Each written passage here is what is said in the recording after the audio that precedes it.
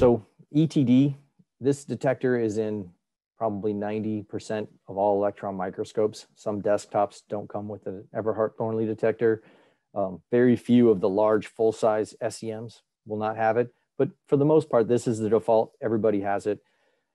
When you use the Everhart-Thornley, you're looking for surface topography. It's a secondary electron detector in its most common application. The things that you see can change depending on accelerating voltage. That same sample we looked at earlier being imaged at 15 kV, the contrast mechanisms are pretty similar to the first image I showed, but now in that gallium nitride, you can see some very unusual contrast going on.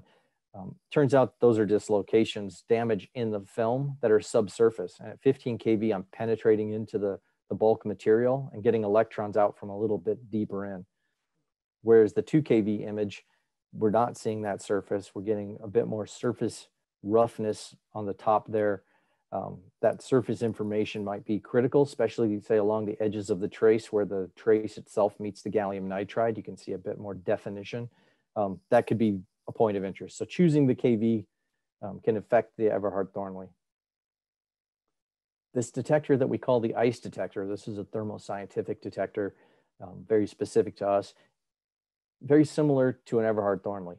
We use it primarily for secondary ion imaging. It's there as a secondary ion imaging detector, but because it works just like an Everhart-Thornley, we can use it as a complementary detector. And when you look at this image, you can see that the shadowing mechanism on the ICE detector is really bright in the upper left side of the image. When you're trying to teach people electron microscopy, you end up using a lot of analogies that are incorrect, but that fit because people understand things. So this is like the sun is shining down from this direction and illuminating this side of the sample. You can also see it's illuminating this side of the sample, but right here we're in the shadow. The electrons can't escape from this surface, get up over the top of this and get to the detector. So you get less. And when you don't have as much, it's going to be inherently darker. Why would you choose one versus the other? Well, we can see that the Everhart-Thornley really allows you to highlight this edge of the sample. You can see that this film is kind of buckling up a little bit along here. You can see down inside here, see these cracks. The ICE detector, we're in the shadow. But one difference, this particle over here really stands out with the ICE detector image because it's within line of sight of the detector, whereas here, the details of that particle are lost in the shadows.